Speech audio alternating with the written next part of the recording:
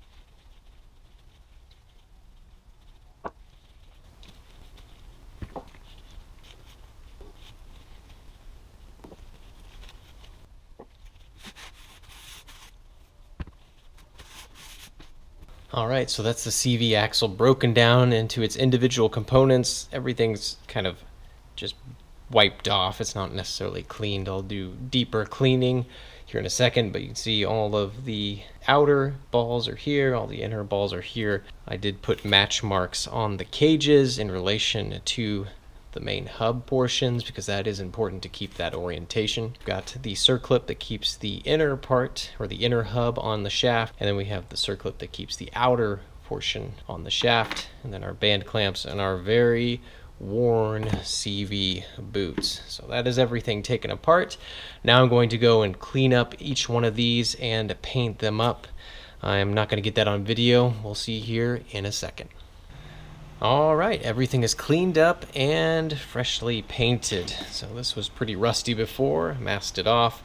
Wanted to make sure I didn't paint the ends because those are still, you want to keep those raw so they can slip on those splines pretty well. But everything in between, it's going to look really nice when on the car. These are all cleaned up. I just wiped these down. I didn't use any brake parts cleaner because I didn't want anything to prevent the grease from working properly. But yeah, all this is looking good. I did mask this off and then I shot it with some clear coat on the outside so that it kept that original shiny look but kind of staves off any corrosion that's going to happen in the future. And then this cleaned up really nicely. Masked these ends off and shot the middle with some paint so it'll look good once it's reassembled. Then we have our new boots here. This will look really great once it's all put back together. It's basically like a brand new axle. After cleaning it all up, there's no wear that concerns me necessarily. I mean, there's some minor shiny spots, but I mean, that's what you can expect with any sort of axle with miles on it. So actually there wasn't a ton of dirt that had gotten into these axles yet, and there was still enough grease to kind of lubricate all of the balls.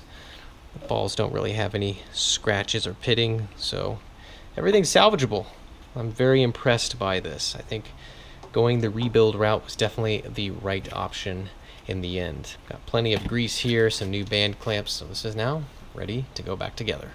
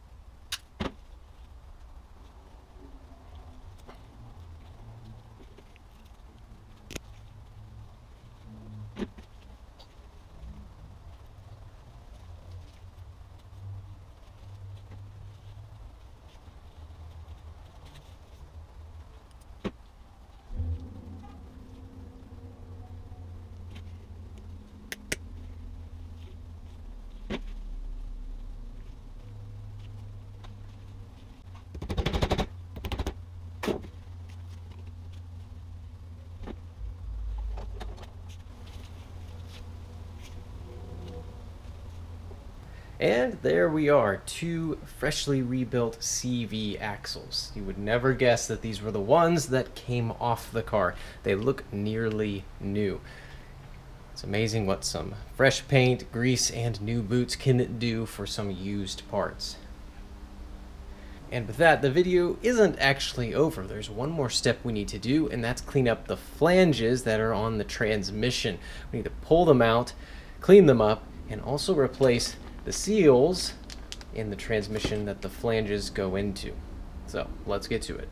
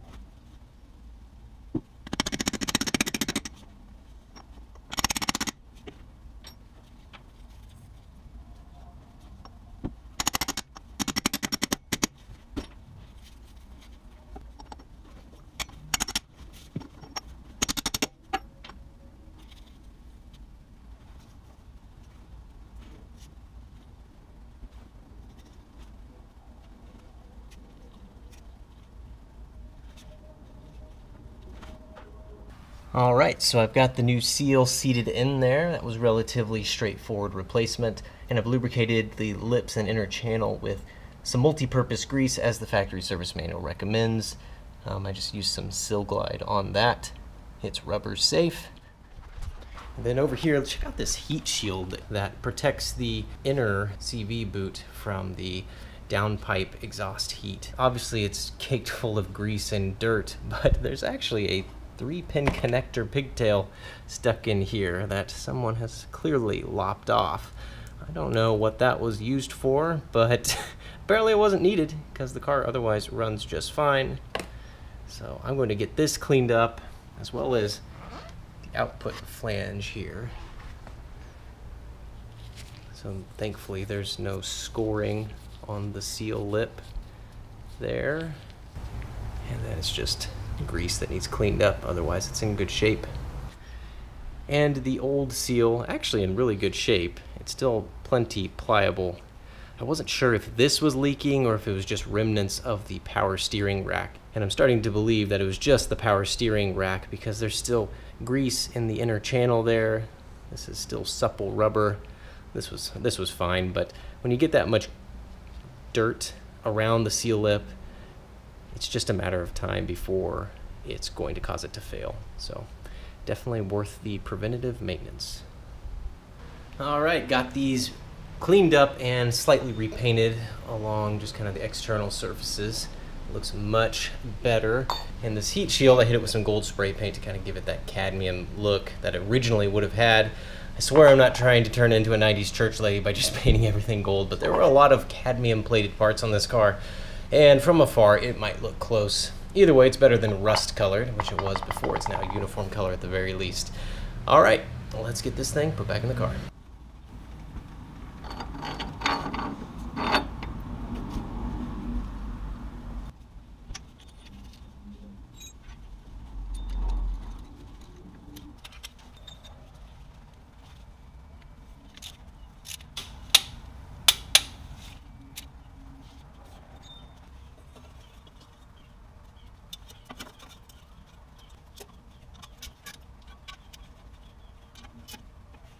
And with that, that is the front CV axles rebuilt, as well as the output flange seals replaced. Slowly but steadily, we are making progress on this old, neglected Audi 5000. That's all we have for this video. As always, thanks so much for watching, and we'll see you all again in the next one.